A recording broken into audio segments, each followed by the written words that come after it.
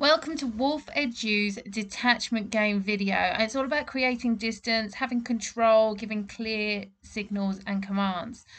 I'm using my old dog here, Wolf. He's nearly 14, a German short-haired pointer who is going deaf and is slightly impartial with his vision too. So this is where clear hand signals have come in really, really well.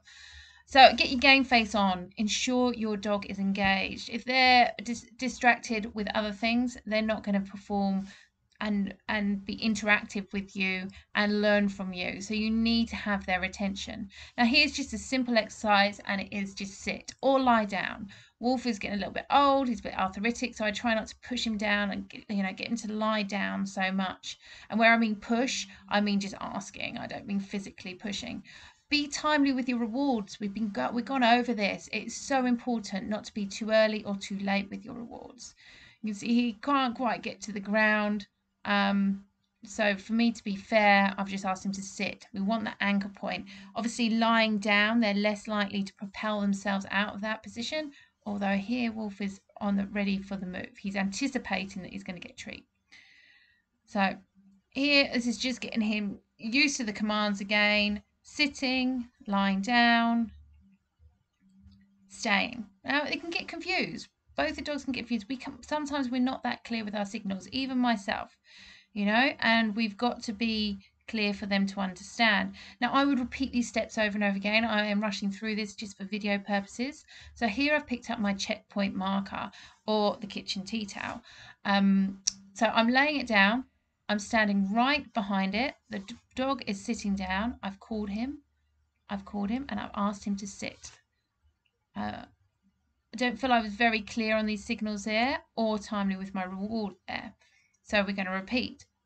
And you won't get it right first, right every time, but the more you do this, the more you get clear, the more the dog gets clear of your signals, the better you will get.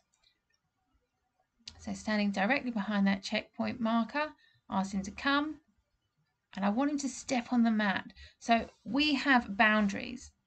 I didn't want him to come into my space. He didn't want to come into my space, so I had to take a step back there. Okay, and the clear hand signals stop on the mat. I didn't keep him there for long. As you get better at this, you can keep them there for longer,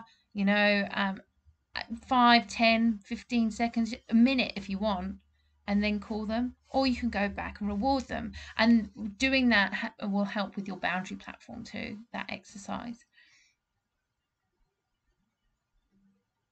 So calling, stop, clear hand signals like a policeman or woman stopping traffic and calling him. And remember to keep that energy at a level that is not hyping your dog up, it's just a treat and a pat on the head, or just a treat, however you feel. They know that's good. They know that if they get a treat, they've done something right. They don't need all this high energy, because then it gets their brain all excited and then you lose the focus. So I'm just moving him here, asking him to sit and reward.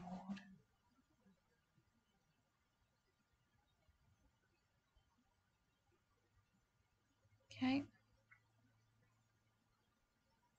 You can see that I use my body a lot to maneuver Wolf rather than touching him. I will also use my hands and my voice.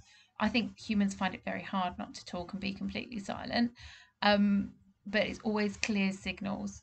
So he's sitting down, ask him to wait,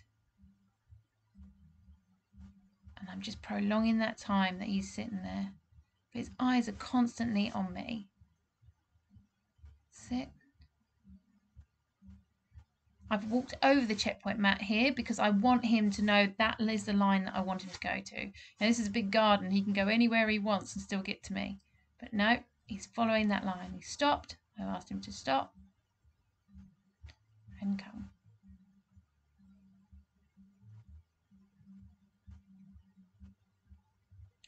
You can use your clickers if you're doing clicker training. You can use your voice. You can use like a ball or something.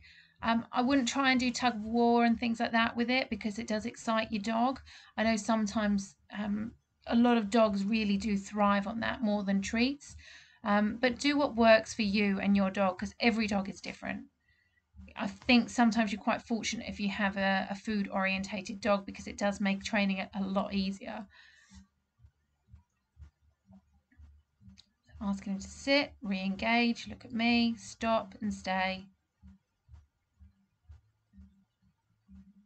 Oh, we're having a lie down. It's hard work, all this.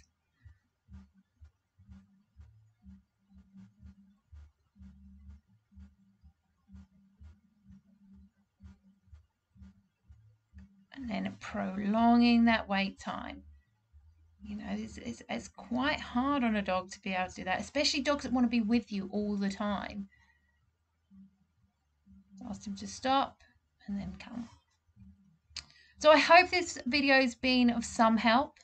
It isn't the best video, I apologise for that, but it just gives you an idea of, one, a repetitive nature, two, starting from the beginning again. Even if you've done all these steps before, start from the beginning and work through them.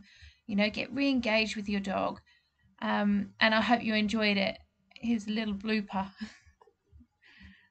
It's what happens when you video on your own.